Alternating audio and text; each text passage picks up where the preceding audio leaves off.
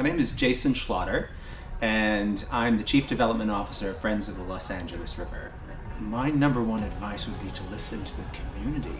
What is it that they want? What do they need? It's not to empower, but to remove barriers so communities can empower themselves. One recent example, our LA River Fellows program is born just out of that, listening to these river-adjacent communities, what their needs are, to the students, to faculty, to schools, to professionals, to parents in those communities, and out of that was born this wonderful paid eco-STEM workforce development for 9th to 11th grade students that is just now finishing its pilot year, where these students now have ended with professional level certifications and mentorship, and now taking that knowledge back into their communities and using community solutions to solve those issues that they want to address. So that would be my number one piece of advice. Listen to the